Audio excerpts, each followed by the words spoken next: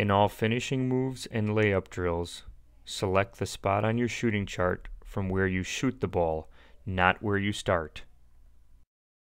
To make this finishing move more challenging and game-like, use one of the following scoring moves as you attack the basket.